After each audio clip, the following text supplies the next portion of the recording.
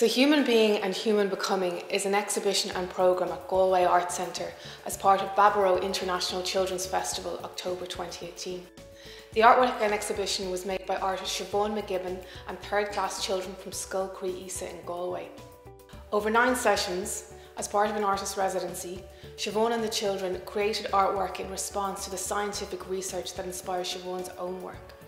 This strange and compelling research looks into the biology of other animals and its potential relevance for altering human biology. Together, Siobhan and the children have made their own science fiction based on science fact. Galway Arts Centre is working with Baboró International Arts Festival for children this year. We work with them a lot. We've worked on several different types of partnerships and exhibitions throughout the years.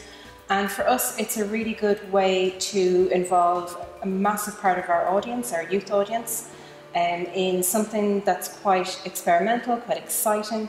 So this year we worked with super projects based in Dublin. The aim of super projects was to create work with children and for children. From Baboró's point of view, they are a one-week festival, but the process for this exhibition started in the spring with Siobhan McGibbon going into Scoil Chroí Íosa. And it was important for the values of Baboró and for Galway Arts Centre to feed through into what became this project with super projects. I'm Siobhan McGibbon. I'm a visual artist and researcher based in Cork. At the beginning of the workshops, I introduced the kids to this piece here. This is a Xenothiopian leg. This piece is based on scientific research on the African clawed toad, and it's a hybrid. I use my hybrid figures to embody my research, and through these figures I think about future scenarios.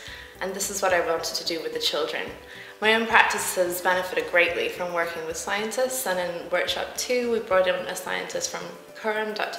Sarah Gundy, and we talked about regenerative medicine and stem cell applications, and we thought about what it would be like to be a human newt hybrid that could lose its limb and simply grow it back, and what the consequences would be if we weren't worried about injuries or death. In the workshops we discussed how medical science has changed the lives of humans today, how we're living much longer lives now than we were 100 years ago. And we thought about how medical science will change humans in 100 years' time, and how the world must adapt for these humans. How will the world be different if we are part bunny, part walrus, part cat, part dog? And through these discussions, we thought about larger questions of communication and how humans of today will relate to humans of tomorrow. My favourite part was when we casted the hands, but like Samuel said, it was really hard to pull them out, and you had to keep your hand in the exact same place for 5 minutes, so that was kind of hard. When we were making into the pink sludge thing. Like we drew half human, half cats, half dogs, half animals. Yeah. You have to try so hard but so carefully to pull your hands out. My teacher over there made one of those, and we literally had to bring another teacher to pull it off. My favorite part was when we drew the jellyfish, because the jellyfish was the easiest one. Like we made them at school, and I didn't expect for them to be in an art gallery and other people to see them, to come and see them. So Ashton and I have been working with Siobhan here in Galway Arts Centre for the last 2 days with workshops with 2nd class and 5th class pupils. So we'd like to tell you a little bit about our way of thinking and our process. It started a few years ago. I'm a philosopher and I'm an educationalist. And I was interested in how we work with philosophy with children, and we begin to move away from a lot of discussion and dialogue and discourse to thinking about how do we express our ideas differently as well. So using line, using image, using performance, using instruction pieces and so on. So Katie and I started thinking about how we bring together philosophy and art.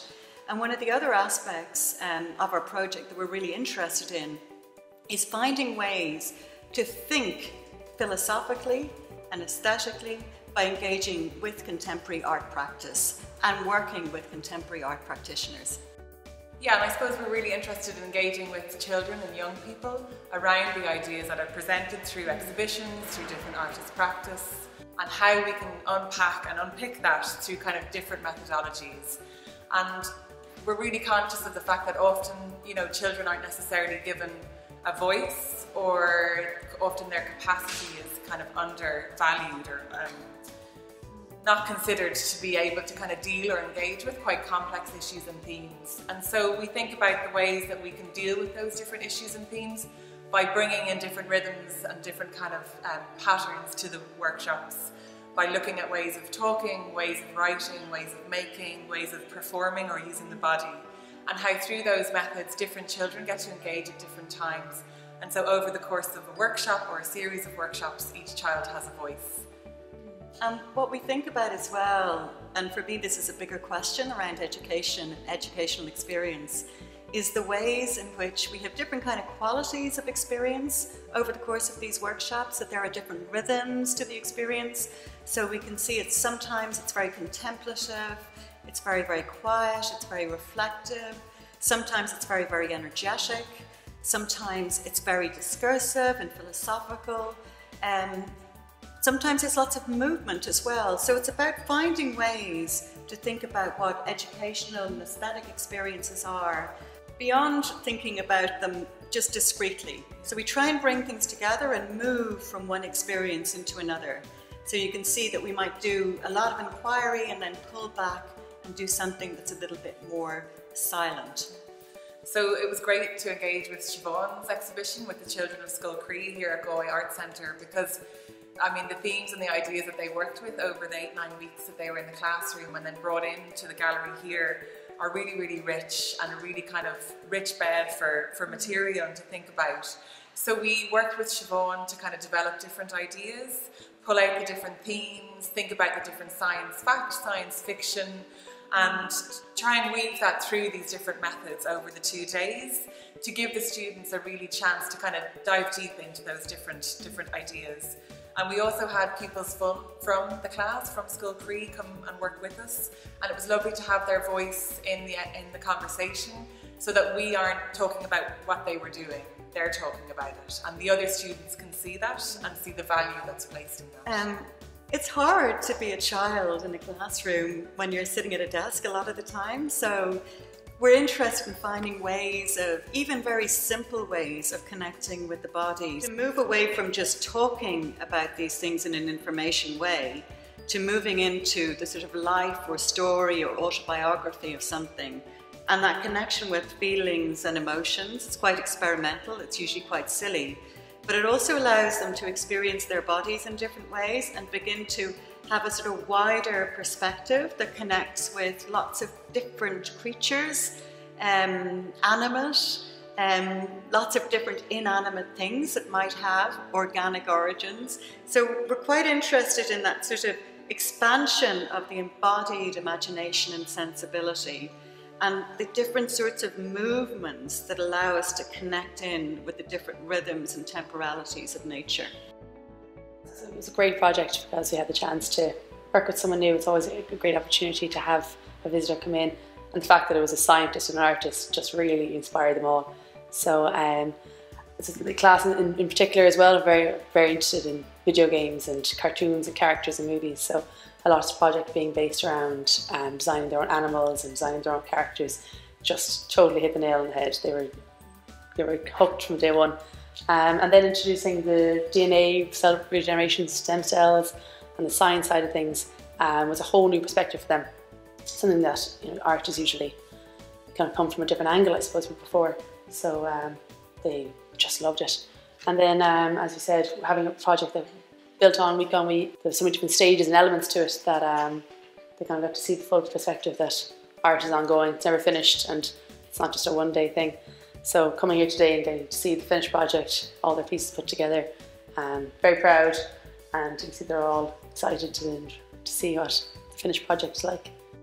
As teachers, we try our best to come up with interesting art lessons, and we do what we can and we follow the curriculum, but having someone who's specialised in it, even kids alone, to meet an artist, they feel that they are artists, It was just an unbelievable opportunity.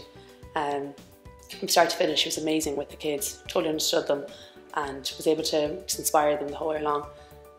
All kids felt like they were successful in what they did, and they're all involved, they're all interested, and they all just came out very proud at the end with a finished project. So yeah, it was a great chance for them all to have.